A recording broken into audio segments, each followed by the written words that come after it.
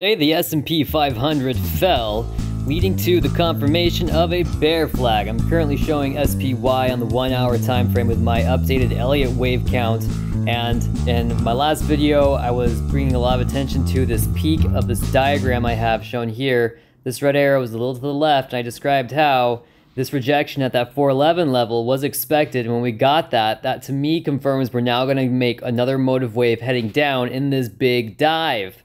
We are now seeing the formation of that dive, and these yellow lines show the bear flag. These would be the first two waves shown here in a 5-wave count. I'm now expecting the price to drop to complete a third wave. This is a measured move down or a bear flag in Bulkowski chart pattern analysis, and if we get a full dump, the price target is going to be near that $370 level. It is possible that the RSI is actually going to bounce at this overbought or oversold level and start to rise.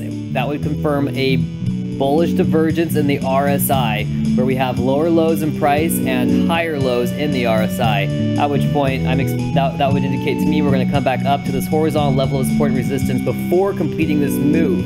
But for the time being, I do see a 3-wave trend reversal occurring here, pushing the price outside of the bottom of that bear flag, confirming the move. Going into tomorrow, I am expecting a big dump, maybe even a gap down. There is always chance for a pullback, but at the moment, I am ready for the dip. If you like this analysis, if you want more of this, join Capvision below and comment your username on Discord, and I'll give you access to, or I'll send you, the server invite, and then also access to the private channel in the server where I drop my charts and share my trades live.